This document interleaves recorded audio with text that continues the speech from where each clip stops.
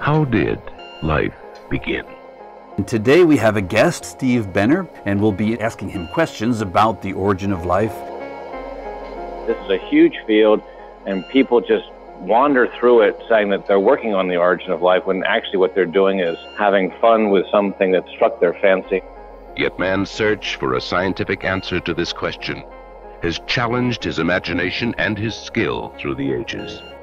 Perhaps even if all the work goes exactly as planned, everything turns out well, they won't have actually learned anything about the origins of life. The early organic molecules may have evolved from the non-organic soup into more complex molecules and suggested that life came from non-living matter. You'll discover that in this field, settled science for the longest time has not considered the mineral environment of the processes that might allow RNA to form. Did life perhaps arise somehow from the non-living mud of a river? So for brief periods of time, after large meteors hit the Earth, there was a window of opportunity where life could have emerged, combining now the oxidized minerals and rocks on the ground, like borate, and the carbohydrates they generated with the bases like adenine and guanine. Elisa Biondi here at the Foundation for Applied Molecular Evolution has done experiments showing actually that rocks can make long RNA molecules. These rocks that she's using are clearly present on early Earth, and she does not need either pure starting materials or constant human intervention to get these things.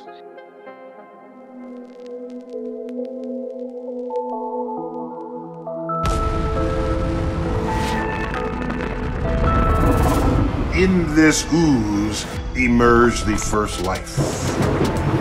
I find it problematic in that there's an extrapolation from a very small experiment in a laboratory. Researchers have now created life from non-living parts. There were many kinds of molecules in the primordial soup. I'm boiling up some primordial soup. Your entire civilization, it all begins right here in this little pond of goo.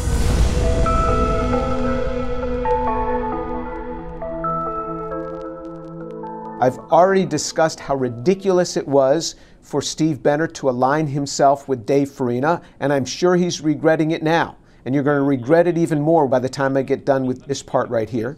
We talked about how Steve Benner critiqued my video to Dave Farina without even watching the video series. He didn't even know what was in it. Multiple things. He accused me of saying that I never said at all. In fact, I said just the opposite of what he had suggested. And so now what we're going to do is we're going to look at Steve Benner's actual origin of life research and how it suffers from excessive human involvement chemistry, something that he himself criticizes. Because what he does is he relies on somebody else to do the human involvement chemistry. He takes parts of what other people have done with massive human involvement. He says, I never did it. So therefore, my chemistry it doesn't have human involvement. No, that's not true. You relied on somebody else. It was done in another lab. His chemistry only forms traces of material that he himself would not and cannot ever use, and will show that. And he therefore demonstrates that his own work is irrelevant to prebiotic chemistry.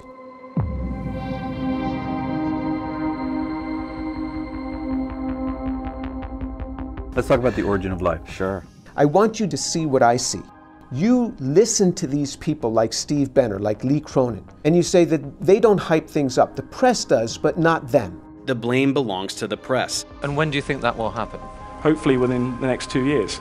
But that's the mistake. What I'm going to show you, I will show you their actual research. So learn with me. I want you to see what I see. And why you look at a paper and you read the abstract, you say, see, these guys have done it. This is a long paper, but one can just skim the abstract. Anyone who actually takes 1 full minute to read the abstract, from the abstract we can see that a variety of organic compounds. The abstract outlining how mixtures of RNA.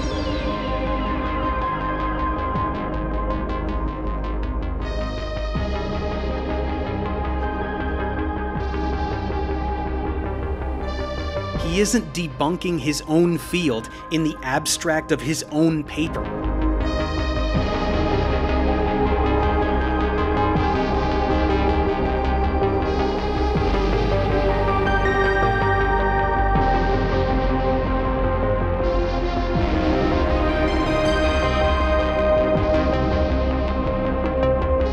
Try to follow with me the data, not what they say. but what they actually made.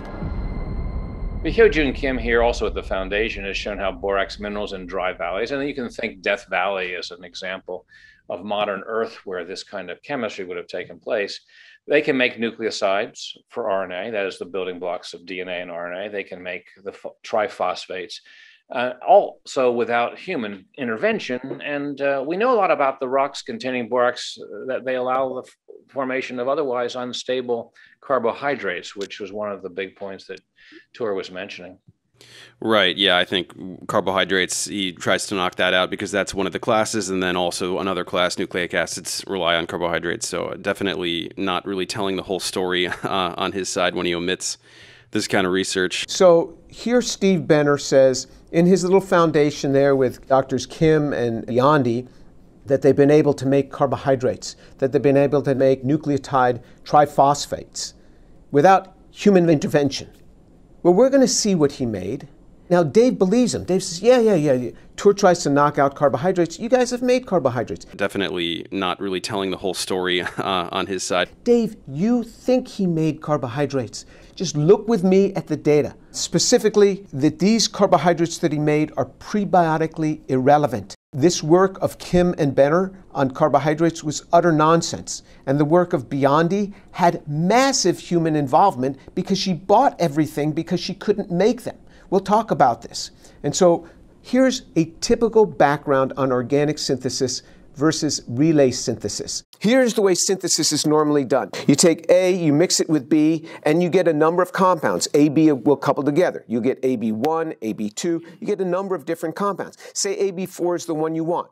Then you will separate out AB4 from the mixture of compounds. You purify that, and you'll take AB4, mix it with C, then you get AB4C1, AB4C2. Maybe this is the compound that you want. Then you separate this out and bring it on the next step. Right? Then you get the compound you want, you separate it out and bring on the next step. This is the way synthesis is done. Here's the way people who work in the area of origin of life do synthesis.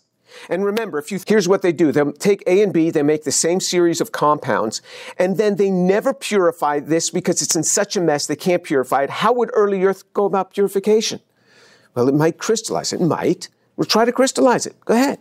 Well, they don't. Then they say, we see AB4 in there as a little blip on my HPLC, so it's in there. It might only be 0.1%, but it's in there. So I will go ahead and buy AB4. I will purchase it, and it'll be chiral, homochiral and pure, 100% enantiomeric excess, or as good as you can get. I will buy it that way, and then I'll go on. Well, wait a minute, that's cheating. They isolated that from a natural source, and then they took it on. And now he or she takes it on, and they get a mixture of different compounds. Say this is the compound that they want. They will say, it's there, I see it. Now they will go ahead and buy this, so they put upon the early Earth constraints that they would never be able to deal with. The heck with early Earth. That's early Earth's problem. Not my problem as origin of life researcher. Not my problem. That's early Earth's problem. You see how unfair that is? It's cheating every step. Nobody could get away with a synthesis like this. Nobody. He talks about his work, and this work that he talked about in Dave's video series is in a big review article that he wrote with Drs. Kim and Biondi, and it's called Prebiotic Chemistry That Could Not Have Happened. It's an interesting title. But in any case, he talks about the making of carbohydrates. Interestingly enough, as he talks about making these, he talks about the dealing with the Cannizzaro reaction. It is pointless to cite every extraneous reaction that was potentially happening at that time, as useless products were simply not selected by nature. Cannizzaro reactions would not lead to the type of molecules which are known to self-replicate, and thus would not be selected for by molecular evolution. Only happens with bases that are prebiotically irrelevant, like calcium hydroxide. Why Jim would call upon calcium hydroxide? It's too strong of a base. You say that Cannizzaro reaction doesn't really need to be considered. Here you got him in his own figure talking about the Cannizzaro reaction and even labeling the Cannizzaro reaction as being a problem. He also shows in this paper that he's able to make these carbohydrates. Well, is he really able to make these carbohydrates and use them? And then he has this compound here, this triphosphate, that he's going to make triphosphates out of this, but he doesn't really do it. He says Krishnamurti has already worked that out. Krishnamurti worked that out in the year 2000. Okay, so he's relying on Krishnamurti to have worked this out. Benner himself doesn't work it out. He relies on Krishnamurthy, who worked it out in 2000. One of the citations in that paper is the carbohydrate synthesis, this work of Kim, which Benner refers to in the Farina video. Hey, Dave, I'm not bringing in anything here except what your own expert brought in. I didn't just go grab this paper out of nowhere. He talked about the carbohydrate synthesis, which you said James really doesn't he claims the carbohydrates haven't been made, and he just discounts this. Right, yeah, I think carbohydrates, he tries to knock that out, though definitely not really telling the whole story on his side when he omits this kind of research. No, here's the carbohydrates, synthesis of carbohydrates in mineral-guided prebiotic cycles. And so you would see that title. Here's what happens to you, Dave. You're the victim. You see that title, you say, you see, Kim and Benner have made it. Look at the title, Synthesis of Carbohydrates in Mineral-Guided Prebiotic Cycles. They must have made it. There's the title. That's the title of the paper, so you're wrong and lying, Okay, walk with me through the data and see what they actually made here. Let's look at the data, not the title, but see what they made. Here's their own abstract in this paper. One present obstacle in the RNA first model for origin of life is an inability to generate reasonable hands-off scenario for the formation of carbohydrates under conditions where they might have survived for a reasonable time once formed. Look, he's saying carbohydrates under the very conditions in which they are made don't stay around long. Why don't they stay around long? Because they undergo the Cannizzaro reaction and they undergo polymerization. Your own guy, your own expert is agreeing with me, not with you, with me. Remember how many times I said time is a problem in organic synthesis, and you've contested with me on that? He shows how clueless he is when he repeatedly brings up issues about equilibria and stability, insisting very emphatically that all these molecules must decompose over long periods of time. This is why I say time's a problem, because under the very conditions which carbohydrates are made, they decompose. So 50% of what he made, the yield is bad, but anyway, 50% of what he made was gone after 2 days. You think time's a problem? I think so. Time is a problem because the very conditions that are used to make organic chemicals, compounds decompose under those very same conditions. Time is a problem in synthesis. Time causes synthetic degradation. Time is a problem. Under the very reactions that are used to form them, they decompose. And so what you have to do, the chemist has to go in there and pull it out, fish it out from those reaction conditions when it's optimized.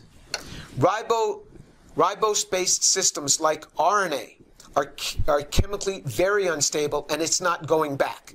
Under most of the pHs, he got 0 yield. Under some of the pHs, he was able to get a yield, but then it declines. You think time's a problem? It is such a problem. That's why every slide in that video I didn't understand. It didn't make any sense to me. Every slide was wrong. That's what I was saying. Every slide, Dave, in your first video series was wrong. And then you came out, in your first video was wrong. And then you came out with a 2-part series, and every slide in that series is wrong. This is why it's taking me so long to go through this, because every slide is wrong. That's the title of the paper, so you're wrong and lying, You read the title of this without even understanding it, and you didn't even realize that this guy, your own expert, agrees with me that the molecules don't survive. But then he goes on to say, here we provide detailed chemical analyses of carbohydrate pre-metabolism showing how borate, molybdate, and calcium minerals guided the formation, and then he lists out several sugars, particularly pentoses, which is what we're going to need for RNA. One other thing he says is over long times, material is expected to have passed from borate-bound pentuloses to a branched heptulose, which is susceptible to Cannizzaro reduction to give dead-end products. So here he says that the Cannizzaro is a big problem, so you got to stop saying it. Or you're going to dig in your heels and say, Cannizzaro is not a problem. Your own expert says Cannizzaro is a problem. And here's another slide that he shows. This is the crazy amount of chemicals that he's showing. And let me tell you, every one of these stereocenters is randomized. I mean, it's just an utter mess. No synthetic chemist is even going to know what to do with something like this. So now we go into the details. If you had looked in his paper, you go to table S1. That means it's buried in the supplementary. But what's the base that he's using? Oh, look at that. calcium hydroxide again. Now he uses calcium deuteroxide, which is the same as calcium hydroxide. It's just a different isotope so that you can look at this by NMR. But this is calcium hydroxide, the very base that Dave, you said, was irrelevant.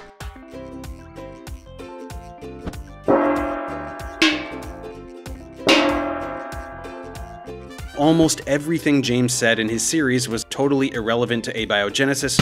The fact that it degrades is irrelevant. Chiral-induced spin selectivity, totally irrelevant. The variability in enantiomeric excess is irrelevant. The yield, again, is totally irrelevant. In general, this is irrelevant. It is also totally irrelevant. Correct. And also irrelevant.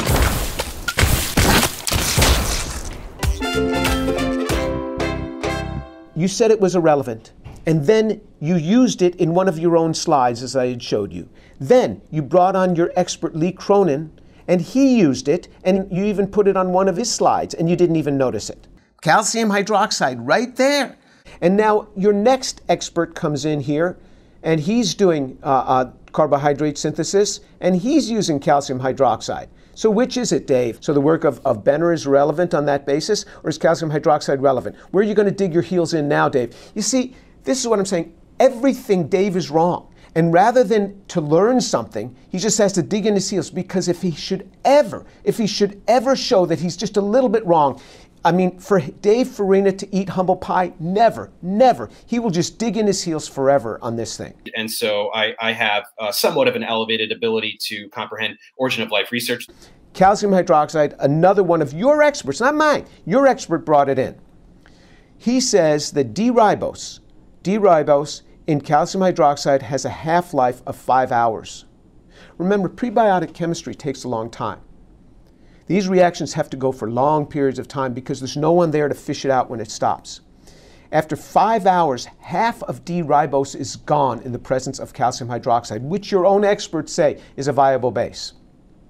Now, you add in some of Benner's rocks that he likes. Now you can get it to last for less than 2 days is the half-life, 45 hours, which is less than 2 days. You think 2 days is, it'll certainly be fished out by then. No, we're talking about long spans of time for abiogenesis. You yourself say that over millions of years. It took millions of years. Millions of years these things happen. These reactions, so 50% of what you make, if you should make D-ribose under these conditions, decomposes in 5 hours. If you're on the right kind of rock, you have 2 days for 50% of it to decompose. That means this is a twinkling of an eye in prebiotic timeframes. This is your own expert's data. I didn't fish this paper out.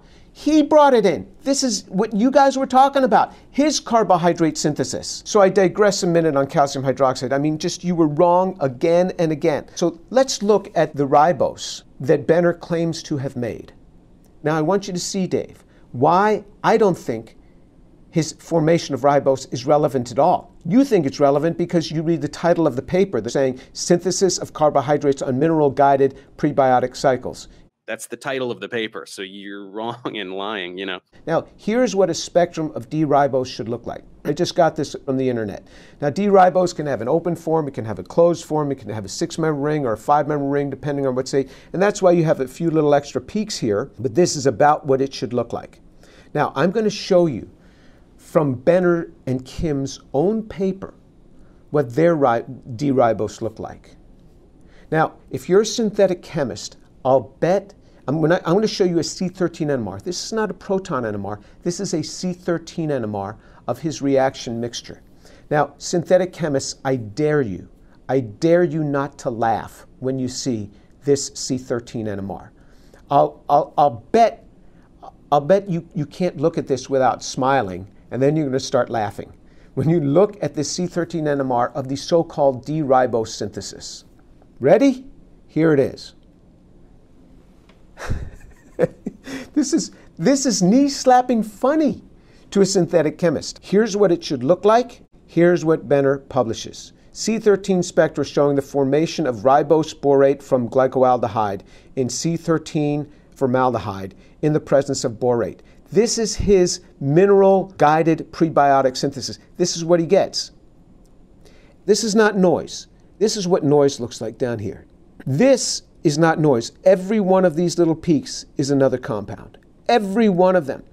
It's just like your expert Lee Cronin said. Within seconds, you get billions of products. Remember you said seconds to an hour, you get billions of products, literally within a few seconds or hours. And one of these is ribose. One of these in here is ribose. This is utter junk. And he claims he got it, and I claim it's probably in there. But you've got so many other things. You've got the enantiomer of that, you've got all the diastereomers, you've got the larger ones, the smaller ones, the solids that are precipitated out. You've got so much junk in there. It's just like Benner had said earlier. He said making molecules is one goddamn problem after another in that side of it. And you say, well, why don't you just run it longer? Dave would say, just run it longer, and your autocatalytic cycles would kick in, and this would just get purified, and this would go to the one that life needs. At the end of many cycles, all the useless impurities that are not reproducing will have purged themselves spontaneously. In this case, it needs ribose, so it's going to go to ribose. In another case, it needs another sugar. And so it's going to go to glucose in another reaction, because it knows it needs that. So it's just going to go toward that, and everything else will go away. And the other enantiomer problem of that, the L-ribose, that's no problem. That would also sift out as well. So this is why I say, Dave, that what he's doing is irrelevant. This is absolutely irrelevant. Remember I said that they get a gazillion products. I just listed 6. No, I'm talking about 1 billion. And they see a little indication that it might be in there. And then what does he do? He goes on to the next step. Well, where did he get the ribose for his next step? Did he get it from here? No, it's impossible. Today, it is impossible with all our analytical techniques to fish that thing out. And somehow an early Earth did that in one of your little ponds next to the ocean. It was able to sift that thing out. I mean, think about that. See from my perspective why I say he didn't get it, and you say he did. But what he got was irrelevant, absolutely irrelevant. And now you synthetic chemists who look at C13 NMRs for a living, get up off the ground, just calm down. I know it's funny. I'm laughing with you. ¿Cuál es el trabajo más duro que has hecho? Y me llama el cocinero. Risita, ¿qué? Ve por la paellera. Venga, que las 2 de la tarde ya están aquí. Miren, bañador. En las chanclas. Todo despeinado porque no me dio tiempo nada ponerme las chanclas y el bañador. Voy a la playa, había subido la marea. Eso.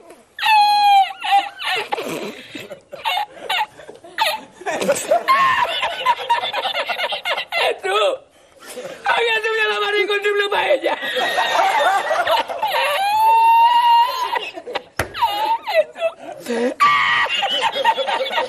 Y la encontré porque estaba la paellera agarrada metida entre las piedras de Chipiona, del faro.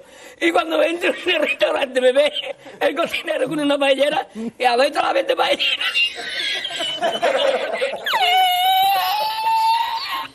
¡Asómate, mira dónde llega el agua! Llegaba el agua hasta el restaurante.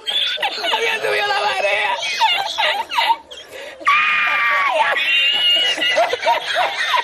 ¡Eso! ¡Hay que hacerlo ahora! Con los 2 sacos de arroz. ¡Ay, llama para Sevilla! ¡Llama a Sevilla que traigo paella! I mean, most people would hide this in the supplemental, but not Kim and Benner. I mean, they just put it on out there. Just unabashedly, they put this thing out there. But this is just laughable, utterly laughable. I bet Sutherland is laughing at this. Steve, you criticize John Sutherland's work? I mean, Sutherland may have 5 compounds that he might make in his human-involved reaction. You have 1 billion compounds in your non-human involved. You might want to start getting involved a little bit here. Dave, did you receive this as being a prebiotically relevant synthesis of ribose? I do not, because it is useless for any further reactions. It is a dead end. That's why I say it's useless. He tries to claim that nothing has happened since Miller-Urey, but it's like there's been 70 years of incredible progress. So, I mean, given that, well, what do you make of his criticisms? Yeah. So Tor is more clever than many creationists, like Ken Hovind, who I think you have argued with. He does not start by advocating transparently false things like New Earth creationism, for example, but instead he starts by appropriating arguments against sort of classical practice in prebiotic chemistry, and these arguments that actually originated from the scientific community itself. And this is a very good rhetorical strategy for him. How do you which one specifically? Well, okay. So, I mean, he has got a nice chart showing that, or saying that all prebiotic chemistry just is a bunch of chemists in the laboratory mixing ultra pure compounds that they bought commercially and under very strict control, making a mess and then extracting from the mess, a few compounds that may have biological relevance, and then claiming that this has something to do with the origin of life. So Steve, you just said you made ribose. Well, you made it in a sea of stuff that was utterly useless. And then you go on, in your very same paper, you use ribose. Of course you bought this ribose. You didn't fish out what you got. This is made from a natural source. This is now prebiotically irrelevant because you never really made ribose. And you say, well, I don't have to start ribose because it's already been made. They don't have to synthesize all of their materials from scratch in order to investigate that one problem. You didn't make it. You didn't make it in any useful form. It would have been irrelevant. And then you were directed to reference 48 in Benner, referring to a Krishnamurti et al. So you refer us to a Krishnamurti et al. For this particular chemistry. You want to go from here to here, and you refer us to Krishnamurti. Okay, so here's what's happening. Steve Benner sits there and tells us that he's made carbohydrates. He made a billion different compounds that were utterly useless. In fact, even Lee Cronin said, you make these under these conditions, it's useless. It's still a bit too complex for us to interrogate. It's useless. I don't care if he had his little borate rocks. It didn't do anything. Look at that NMR. There's so much there, you can't deal with it. He himself couldn't separate it. So he goes ahead and he buys ribose. He actually says, we don't have any human involvement. Yeah, why doesn't he have human involvement? Because his human involvement comes by Krishnamurti's reference. He refers us to this Krishnamurti paper. In Benner's paper, he says, see reference 48. You see reference 48, there's this Krishnamurti paper from the year 2000 in Angavanti Chemie, where they take this amido triphosphate and they make this cyclic phosphate because he wants to be able to get this. Well, this is where the human involvement is. You know what's involved in making this? You know what's involved in doing this reaction? We'll see. Benner says, my lab, we don't have human involvement. Because you just committed the human involvement to another lab.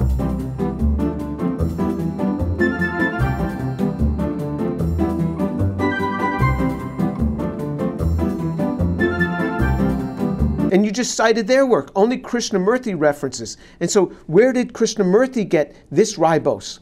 Well, he doesn't specifically say, but he says it's like when they made threose, and threose we got from Sigmund Aldrich, meaning he bought it. Of course he bought it. And Steve, do you know where this reagent comes from? This amido triphosphate, do you know where this comes from? You don't know. I bet you don't know. As Dave would say, uh-oh, someone didn't do his homework. Because if you'd looked at my video, you would have seen that I talk about this. I talk about this iamido diphosphate, which is actually the preferred reagent by Krishnamurti. And you would have seen my discussion on that in my last video. So here's the Krishnamurti paper in Angavanti Chemie, and here's the amido triphosphate that Steve Benner is making reference to, and here's the diamido phosphate that is the preferred reagent. So he says the specific phosphorylation reagent in this process is amido triphosphate, a compound known to be formed by aminolysis of cyclotriphosphate, metatriphosphate in aqueous solution.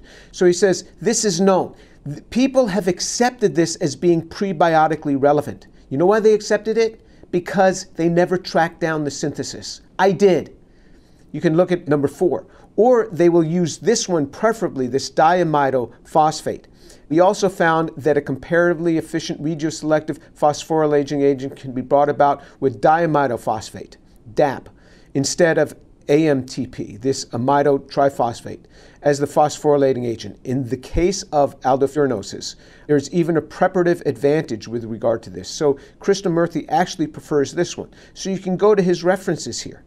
Here's these references. I actually went through and looked at these references. I bet you didn't, Steve. Here's the chemistry in the Angavanti paper. He's taking ribose, now in the 6-membered ring form. It's going to open and close. And he can react it with the amido triphosphate that Steve likes to use. And he gets a 17% yield of this. 17%. And then he has to fish that out. He fishes out that 17%. Remember, Steve Benner criticizes people like Sutherland? Krishnamurti and Eschenmoser, just like Sutherland, people that do exacting chemistry, and says they have to do human involvement. We don't do human involvement. Yeah, because you committed this step to them and you used it as a reference. You see how cheating this is? To say you don't do human involvement, but then you take the reagents that people have made and cite and say, you see, this is prebiotically relevant. And by the way, they made it with massive human involvement, but I'm not going to tell anybody that. This was 17% because you got 29% yield of a 3-to-2 mixture here, which means you got 17% yield of what you wanted. So that means you've got 83% of other stuff that you've got to somehow fish it away from, and things that are not easy to separate from. Or if you want to use the more likely reagent, the DAP, which is the one they preferred, you'll get this in a 0.27 times 0.57. But it's functionally much easier to make this than it is to make this. And interestingly enough, there is magnesium chloride. Whoa. So in order to do the Benner chemistry, the amino triphosphate, you have to have magnesium chloride. Magnesium chloride, look at that. You know what magnesium chloride does? If magnesium chloride is around when he's going to make his RNA, it's going to cause the RNA degradation within hours. Within hours if you have magnesium chloride around. It's not going to last. This is what these origin of life people do. When they want to use one step, they'll use magnesium chloride. But now when he's going to ultimately take a product and make RNA, he's going to wash this thing like 20 times with ultra pure water to make sure there's no magnesium chloride around. They want magnesium chloride, it's there. They want to get rid of it, it's not there. Well, 2.5% of the crust of the earth is magnesium. And so there's lots of magnesium too, magnesium ion around. But they scrub this thing out when they want to make their RNA. But when they need it in synthesis, they use it.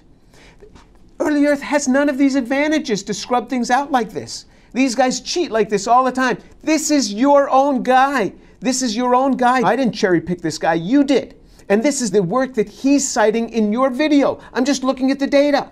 Now, you say you don't have human involvement. Yeah, because you committed to Krishnamurti the human involvement. Here's human involvement from Krishnamurti's group. When he goes from 13, compound 13, to compound 15 and 16, here's what's involved. He says he took D-Ribose. Where did he get that? All we know is he said, look at it from an earlier procedure, and there he was calling it Sigma Aldrich. He bought this. He didn't make it, he bought it. And this comes from a natural living system. That's how they got this. So he took D-Ribose, was dissolved in water, and this sodium amido phosphate compound was added. How prebiotically relevant is this? Well, we're going to see what's involved in getting DAP. Here he takes D-Ribose, which he buys. He buys this from Sigma Aldrich, not the stuff that Steve Benner made or that anyone else made. He bought it, and this comes from natural sources. These guys cheat all the time like this. They never use what they make because what they make is junk, just like we saw with Steve Benner. He took this and he reacted with this sodium amido phosphate. And then he added this at room temperature, and so it was quite basic. So he has to lower the pH value, and he lowers it to pH 7 over a period of 4 hours by adding ion exchange resin. Where do you get an ion exchange resin on early Earth? A batch of the DAP was added and pH 7 maintained as before over a 24-hour period. Subsequently, the pH of the reaction mixture was lowered to 6.5 and maintained over 24 hours. It's hard to carefully lower pH values. I'm telling you, you take water, you just add 1 drop of HCl to it, boom, the pH just drops dramatically. Here you have to slowly add ion exchange resin. This is full of human involvement, and Steve Benner says his chemistry doesn't have human involvement because he committed it to Krishnamurti. Yeah, he didn't do it, but you see how this is cheating? This is cheating. Your own words, Steve. Ignorant or lying or stupid or perhaps all three. Corrupt or Yeah. I didn't say this. These are the words you use. This is a self-fulfilling prophecy for you, Steve. This is the chemistry that's involved. In addition, a reaction mixture was diluted with 10 mils of aqueous triethylamine formate, filtered and washed 3 times. The washings were combined and subjected to ion exchange chromatography, so they're going through an ion exchange column and fractionated, and then they do the characterization of this. This is what's involved. This is the type of hands-off chemistry that we're talking about here. This is the type of hands-off chemistry that Steve says he has. Yeah, his hands are off, but Krishnamurthy's hands are on. Let me tell you what's involved in making that DAP reagent. You need the preparation of this DAP. Where'd they get DAP? Well, they bought it, or they made it. So here's how you have to make it. You take phenylphosphorodiamidite. This compound you can't get from a prebiotic earth. You buy it. There's no way that they've shown to get, these aerial rings on a prebiotic earth to be able to do this. And it was suspended in 4 molar sodium hydroxide. I mean, that's really basic, but okay, we'll give them that. And in ethanol. Ethanol is not a prebiotic solvent. Dichloromethane is not a prebiotic solvent. Vacuum for 2 days is not a prebiotic method.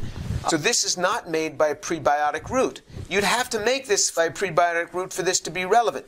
So you look up the synthesis of this. This is in the Watanabe paper in 1986. And Watanabe cites a paper from the late 1950s. It's not prebiotic by that route either. So this is just, fine Waldo. I mean, I'm going to wear you out by sending you to all these references, and then when you go there, it's not prebiotically relevant anyway. Steve, that was in my video series, and you watched my video series. You didn't watch it, or else you'd know that was prebiotically relevant. And I've even written about this. Have you ever read my writings on Origin of Life? Here's my complaints on this, and I wrote about this in the journal Inference in a paper called Much Ado About Nothing. And I say a third shortcoming lies in justifying the use of DAP to make the 5-hydroxyl into a suitable leaving group. In this study, DAP is described as a potential prebiotic phosphorylating agent. The authors have used the same reagent in several of the previous papers where they described it in the same manner. Any attempt to discern the prebiotically relevant synthesis that was used to prepare DAP quickly turns into a wild goose chase. Readers of the article under review are referred to an earlier Krishnamurthy paper from 2017 that in turn cites the article by Albert Eschenmoser published in 2000. By the way, that's the one we were just talking about. It was Krishnamurthy and Eschenmoser, 2000. Eschenmoser, for his part, cites a 1986 article by Watanabe and Sato, even though they did not use a prebiotically relevant route. Eschenmoser also cites a 1957 article by Clement entitled, and here's the German name, Contribution to the Knowledge of Mono, Amido, and Diamido Phosphoric Acids. This paper has nothing to do with prebiotic chemistry. It seems that DAP has become so ubiquitous in origin of life research that it is now simply accepted as being prebiotically relevant. Any effort to retrace the research that underlies this assumption leads nowhere. See, these guys send you on a wild goose chase. Well, we use these reagents which are prebiotically relevant. They're not. They're not. You go look them up. There's no history in this to go back to a prebiotically relevant synthesis. Here's the paper they refer you to in the 1950s. It has nothing to do with prebiotic chemistry. And this is what you're talking about, Steve Benner? Shame on you. So what are some examples that you're referring to specifically recently? Well, yeah, let me think. There's a couple things that have happened over the past few years that I don't think Tor acknowledges. And you may not know about them. But so first, we have come to know a lot more about how rocks on the early Earth interact with organic molecules that were coming in from the early Earth atmosphere, how they interact. So, for example, we used to think that R-ribose, which is the R in RNA, which is thought to be the first genetic molecule, we used to think that ribose was impossible to get prebiotically. In fact, in 1996, Stanley Miller, the great Stanley Miller, made a comment saying that it was impossible to get. But now, we've gone through a lot of improved understanding of what the early Earth mineralogy looked like. Lisa Biondi here at the Foundation for Applied Molecular Evolution has done experiments showing actually that rocks can make long RNA molecules. These rocks that she's using are clearly present on early Earth, and she does not need either pure starting materials or constant human intervention to get these things. The ribose you made was junk. And then you say your people don't need to have pure ribose or constant human intervention to get these things. Not so. There was constant human intervention because you cite Krishnamurthy's work to do this. Krishnamurthy did the human intervention part, and we just read his experimental. Then Biondi makes long molecules and you don't even have to have pure systems. That's a bunch of garbage. That cannot happen. And it's people like Dave that believe you. Dave believes you in this. And then you use the term corrupt.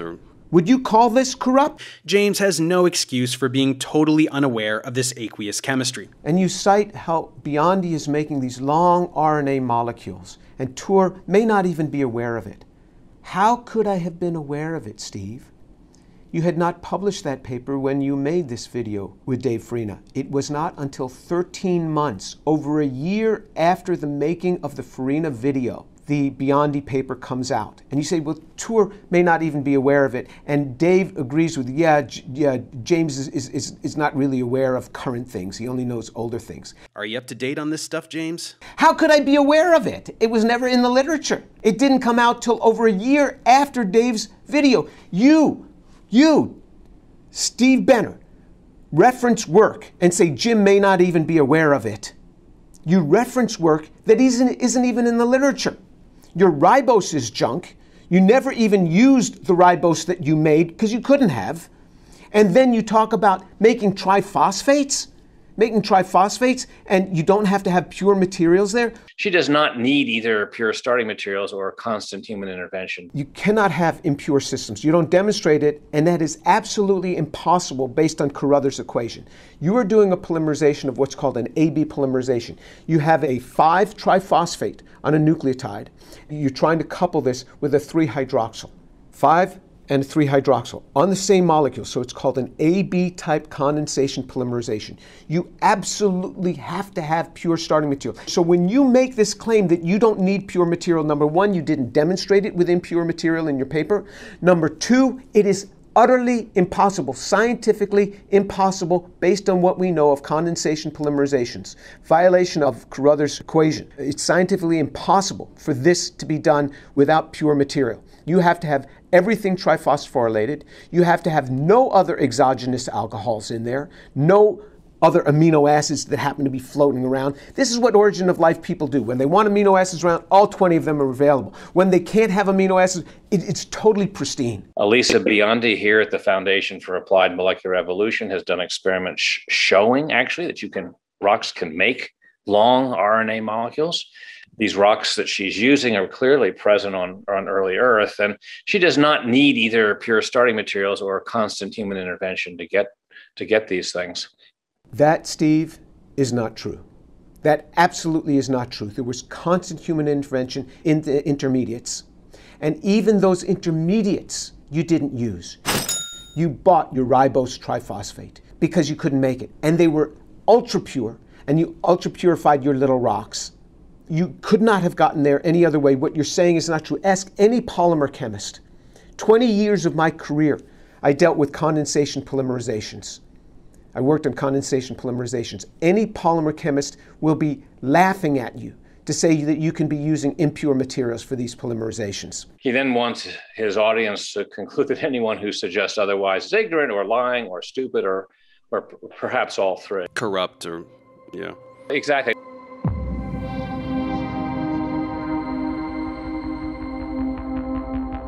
What would you call such comments like ribose can now form and we don't need lots of human involvement? Rocks can make long RNA molecules.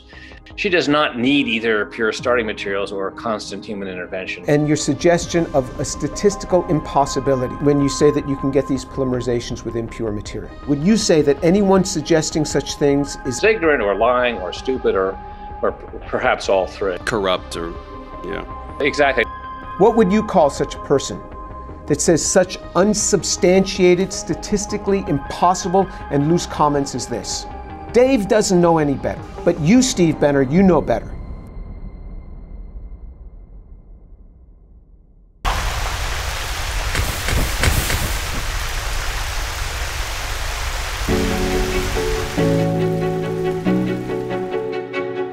If you're enjoying this series, give us a thumbs up and click the subscribe button, and that way you'll hear when we're coming out with new videos. There are no salaried employees in this organization. All the accounting, all the legal work, that's all done by friends of mine. The only thing that I have to pay for is the production work, and if you could help us out with that, I'd appreciate it. There's a link below where you can just click on that and help us in several different ways. Thank you.